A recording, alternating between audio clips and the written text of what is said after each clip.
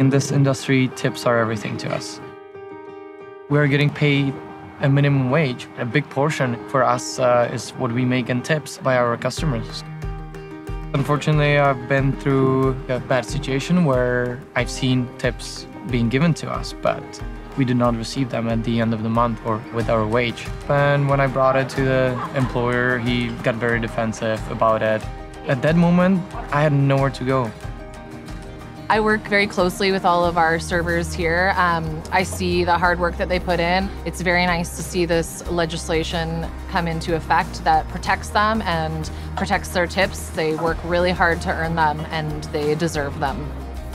I feel very optimistic about the new legislation because it is good to know that in the case that employer is not going to be following these rules, we have somewhere to go to and have something to be done about it. And it's good to feel that the government has our back 100%.